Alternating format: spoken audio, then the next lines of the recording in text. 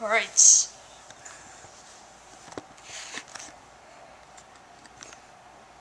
Let's do it like that. Hi everybody, this is Joshua Kirk back with you once again.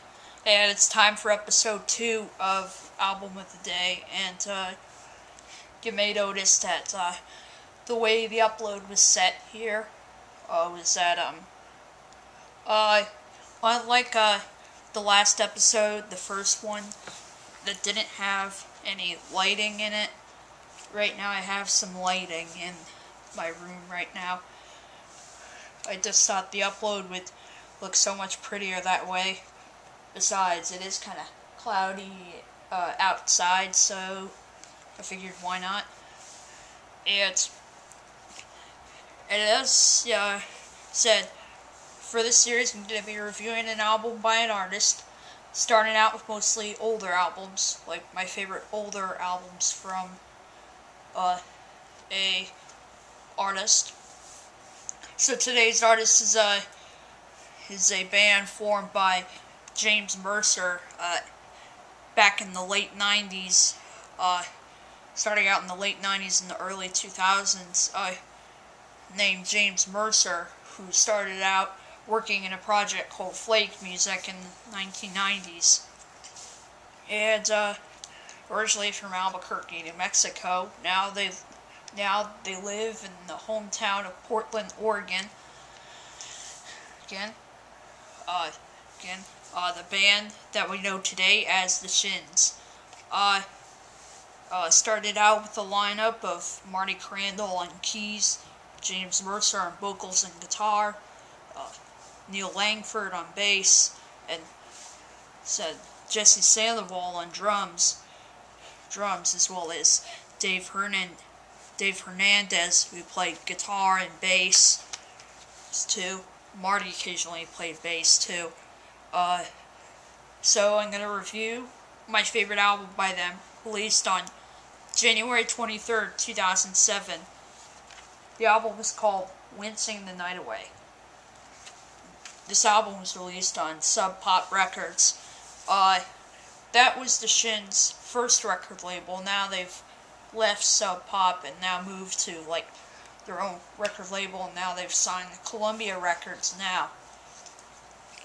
So this is the third album by the Shins and the last album to be released on Sub Pop Records after the band left that record label back in 2008. And to be honest, Sub Pop, even though it's a very small record label, actually happens to be one of my favorites right now. There's just been great older albums released on there. So here's the cover. Really cool cover art on here. Very abstract. Spine. And then here's the back of the CD. The songs on here are Sleeping Lessons, Australia, Panbury, Phantom Limb, Sea Legs, Red Rabbits, Turn On Me, Black Wave, Spilt Needles, Girl Sailor, and A Comet Appears.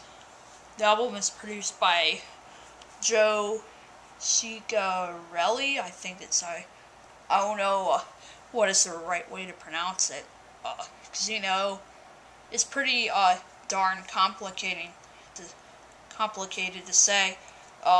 Also, James Mercer co-produced the album. This album is a bit more diverse than a lot of the Shins' albums. I'll go into more detail about it later. But anyway, here's the inside of it. And there's more artwork. And the CD itself is right here.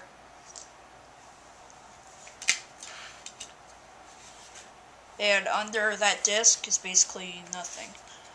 Here's there are a couple of things in here. Before I show you the booklet, it's got this Shins sticker, has ads for the first two Shins albums, which are O Inverted World and Shoots to Narrow. pretty much every Shin's album is different from the other, because O Inverted World was a more keyboard-driven album, while Shoots to Narrow had a more acoustic background on a lot of the songs. And this album is very experimental because of the diverse production and instrumentation, which I'll talk about later, as I said. There's like some kind of rainbow going on in the artwork on this.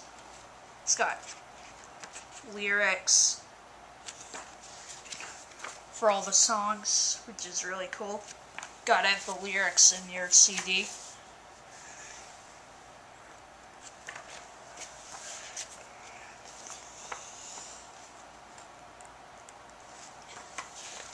And then, the end of the booklet, it's got the credits. Also like it when it shows the personnel for what instrumentation was used and who played on the album. You gotta have that as well as the lyrics. Just wouldn't be fair otherwise for that too. And put all this back in here. So I'm gonna talk about the tracks now. There are a lot of songs that kind of get more interesting as they go. I keep getting more epic.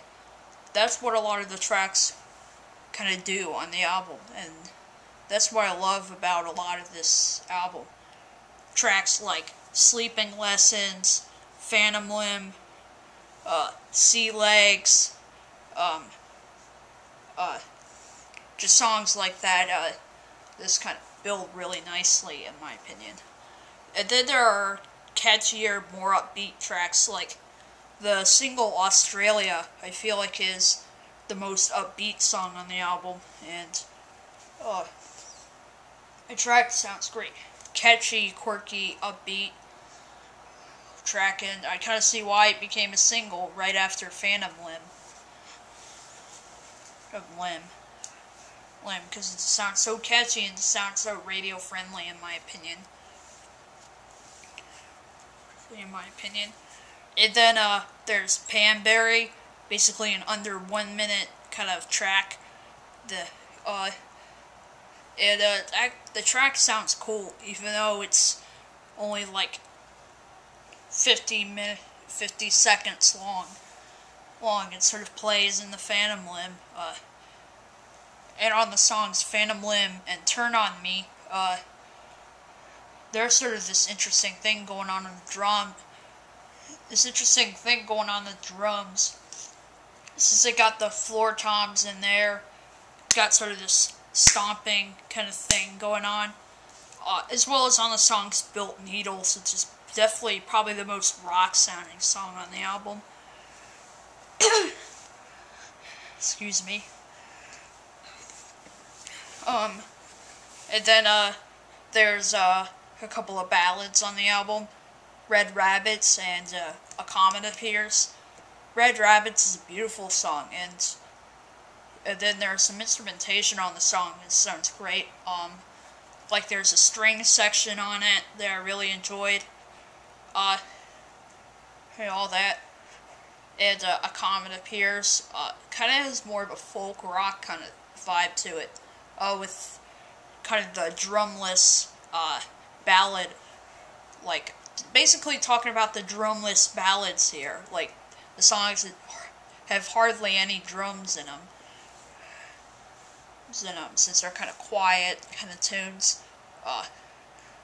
There's a hammer dulcimer on the track, as well as a little bit of brass in here too.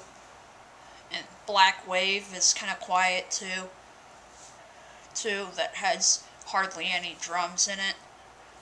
And then there's Girl Sailor, which kind of has this kind of summery, kind of sunny kind of vibe to it. It's a little more sunny than a lot of the tracks on here. Just kind of makes you feel like when you're like relaxing on a hot summer day, in the sun with like a beach towel. That's kind of what I envisioned when I listen to this track. It just makes you pretty much like the feel-good track on the album. And Sea Legs, I can say that the best song on the album, hands down, is Sea Legs. Like, it's got a cool beat going on here. There's like a hip-hop beat going on here, supplemented with real drums.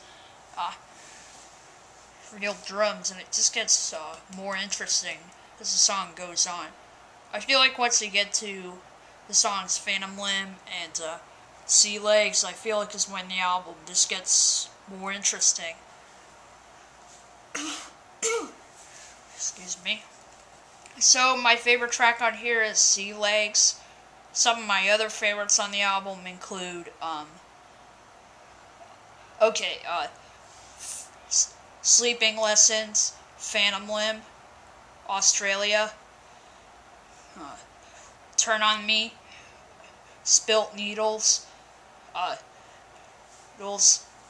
Red Rabbits, and Girl Sailor. Those are probably my favorites on the album.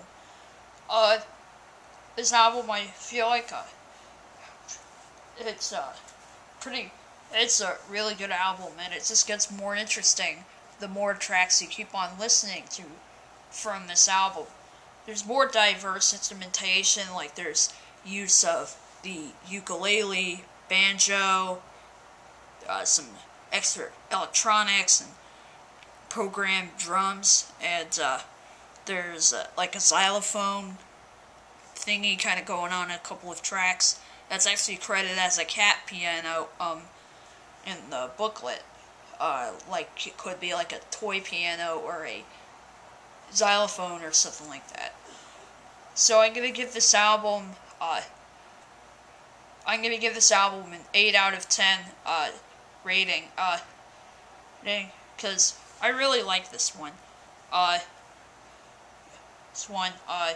No doubt about that.